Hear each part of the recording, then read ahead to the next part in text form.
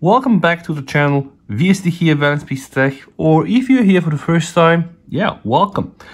Wanted to do this video since a long time, wanted to show you guys the main differences between the One UI Home Launcher, which is actually the basis of what you see in almost every new or recent Samsung phone.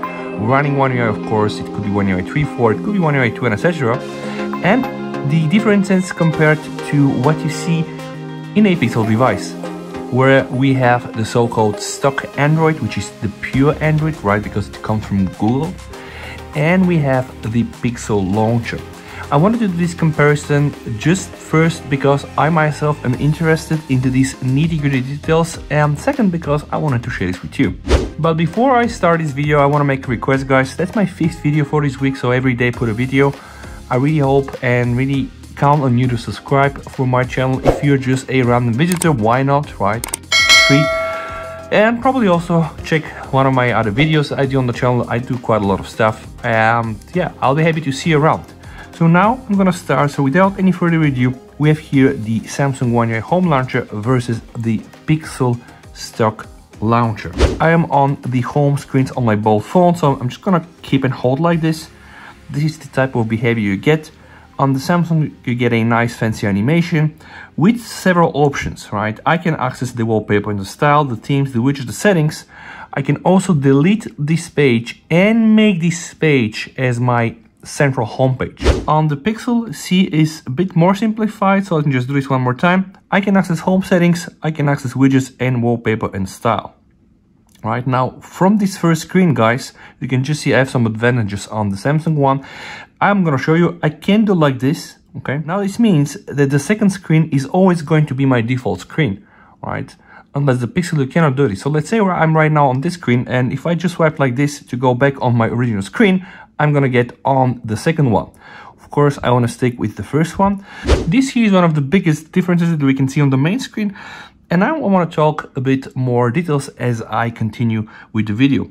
I'm going to open this folder here on my Pixel and the same folder here on my Samsung. So please, guys, when you're looking at this video, think about two separate lines of thought. Now, the first line of thought is going to be animations and etc. And the second line of thought is going to be functionality. So I want to do this video into paying respect to both the functionality provided, but also the design. Okay, so I'm gonna do this one more time. When I click on a folder on the Samsung, we're gonna get this very nice blur effect, pop-up animation. When I do this on the Pixel, very quick, right? No blur, etc. Even see here, guys, they're using a solid color on the background of the folder. Okay, but of course, yeah, it has some advantages. The Pixel is faster. Now, you can remove those things on a Samsung phone, or probably do a video like this. You can really make this blazing fast. But I'm here for all the whistles and bells. I want to have all the animations. But why did I show this to you guys? Remember, I fooled you to think about a functionality and also design. And actually, I didn't really fool you. Why? See here, guys. When I open this like this, okay, and I scroll down, boom. One more time, boom. Pay attention to the notification dot. This fancy animation is something that I like very much on my Pixel. You don't have this on a Samsung phone, right? I'm going to deep dive a bit more later in the video, but right now I just want to show you some of the basic stuff. And speaking about basic stuff, what I'm going to do also is the following. I'm going to go inside this folder here, right? Why? Because I want to press on Gmail, so I'm just going to press and hold Gmail. I have the option to compose a new mail, right? I can, of course, remove the icon, disable, and of course, get my hands on some widgets. If I hold my finger here, right, see, it pretty much offers the same functionality, although organized into a different way, different design. So the design language, absolutely different. But I want to share a different insight with you. I'm going to go here on my next screen, guys, and I'm going to hold my finger on this particular application, okay? I have here the option to select, remove, and uninstall it. So let's say I'm doing the same on my Pixel. Holding the finger like this will just get me some interactions with the application itself. By the way, I can pause it. Like if I click here, guys, I'll be able to pause all the notification. I can access the widgets and etc. But on the Samsung One UI Home Launcher, I can click select, and now I'm gonna get access to this fancy menu. And this is something very important. This was something missing from some of the phones I've used in the past, like the Oxygen OS 1 Plus. And why is this important? I can show you directly.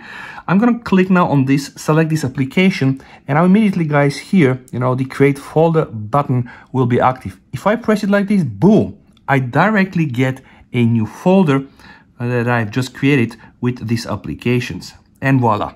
Okay, now if I'm to do this on my Pixel device, I need to just click this one, just drag it and put it there. Okay, and then of course I'm gonna have a new folder. If I click on the folder here, I do still have the option to select it, right? Like if it's a normal icon. So what I can do, I can of course remove them from my screen, and I can drag and drop them, organize them in a better way. So this is also, I would say, a quite noticeable difference from the experience in terms of functionality that we get. Okay, not so much design, but here functionality definitely is winning me over. Some other things I want to show to you guys. If I hold my finger here, it's time for me to go inside the settings, and I'm going to do pretty much the same. I'm going to go into home settings. This is really the management menu, right? From here we are managing our launchers, and the first thing that is very noticeable, you can see you have the home screen layout and also the grids. So the grids are not available here. For the grids, you need to hold again and go into the wallpaper and style. Just scroll down a bit and you're gonna have here application grid options, okay? So yeah, I would say they do offer about the same, although different level of grids, but about the same level of functionality. So let me just go back in my home settings. Something not available on the Pixel and available on the One UI Home Launcher. We have the home screen layout. If I click on it, I have an option to get the home and app screen. This is pretty much what I have, or only the home screen, which means that I'm gonna get all the apps on my home screen. Now, let me just show you guys. I have here all my apps, right, in a drawer, and I have here also all my apps, or some of my apps, on my home screen, right? So you can apparently tweak this on a Samsung phone. Of course, the Pixel has its own advantages. It has here the Edit Glance, which is a very nice and beautiful widget with a lot of important and useful information. It does also have the notification dots. When you click on them, guys, you are redirected here to the notification settings. Notification dot on an up icon. What does this mean? If I remove this, remember here, boom. Now I don't have the notification on the Facebook, okay? We have to pay attention, guys. I'm going to re-enable it. Now, boom, see? It reappears again. Now, those things are also manageable on the One UI Home Launcher. Let me just show you guys. If we scroll down a bit, you can see something called app icon badges. Right now, for example, I have something called 2, so I have 2 notifications on a messenger. If I hold my finger like this, yeah, I have the option to select the icon to remove, to install it, but only this one, right? I can also remove it, so right now I'm gonna get this clean look, right?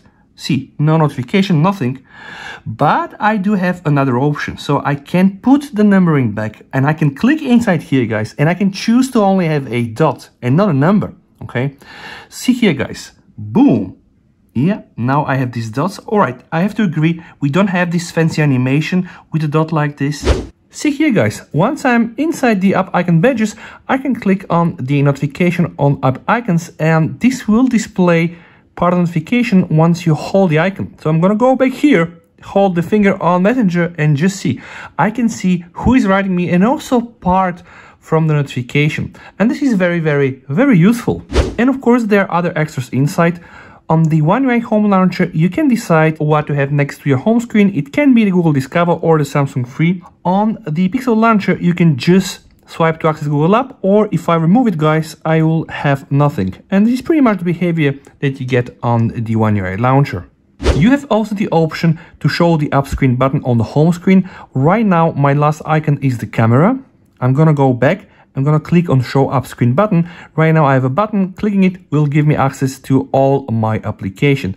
This is missing from the Pixel Launcher, but don't get me wrong, because the Pixel Launcher has its own perks, like at a glance. It's a very, very useful widget. You can get a lot of useful information, timer and stopwatch, bedtime, also fitness activities, whatever music you listen to, so a lot of things, weather information, and yeah, it's kind of like a trademark from Google. On the One UI Home Launcher though, you can lock the home screen layout, which will prevent you from deleting anything. So if I put it like this and I give the phone to my kid and he tries to delete the YouTube Studio, yeah, the home screen layout is locked. You cannot change anything, which is really very, very useful. Also, right, remember in the beginning I told you that you have 2 screen layouts, home and app screen, and only home screen. Right now in my case I have both, and I can decide to add all new applications, icons on my home screen. I can also go and choose apps to be hidden, right, which you cannot do here on the Pixel launcher. Both launchers do support the rotate to landscape mode, so this is very nice. Here it is, and this is actually something that I use very often on my phones. And like I told you, there are some tricks and some perks that only the Pixel launcher has. You have here the suggestions for all apps and home screen. You'll get those suggestions on the home screen, right, if you decide to choose so or not. And this is actually quite nice. Get app suggestion, all right. This is really something that is implemented by Google, and yeah. You know, the Pixel 6 is a very smartphone, and this is what Google are bragging about. And of course, they try to implement this inside the launcher. So app suggestions is something very useful and very cool. On the One UI Home launcher, we have swipe down for notification panel. I can get here my notifications from almost everywhere. See, I can just swipe from here, and I can just swipe from here. But you know what? It is also the default behavior on the Pixel launcher. So I'm really happy to see that actually those launchers share one of the best functions. Again, they have their differences, they have their similarities, and I address them both functionally and also design-wise. I'm gonna leave it up to you guys what you like better. Just let me know down below in the comments, and if you like videos like this, yeah, let me know and I can do more. Guys, appreciate you staying the whole time for this video. Make sure to like the video, subscribe to the channel, and please you and your family stay safe. With that said, VST over and bye.